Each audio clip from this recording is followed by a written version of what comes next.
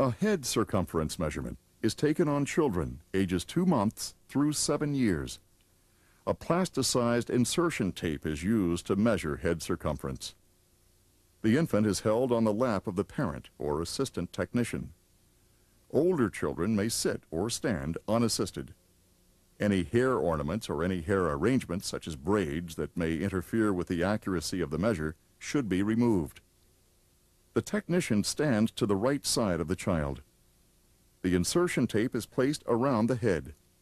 On the face, the lower margin of the measuring tape is placed just above the eyebrows.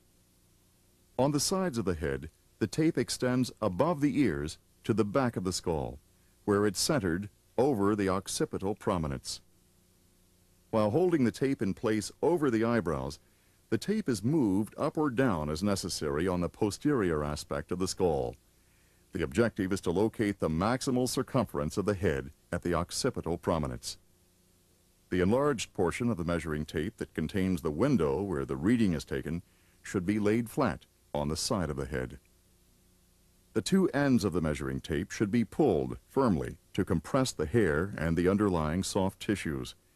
The measurement is recorded to the nearest millimeter. To assure valid, reliable, and comparable data, it's important for all technicians to perform all anthropometric measurements in a standardized fashion, relying on the techniques, procedures, and methods as presented in this program.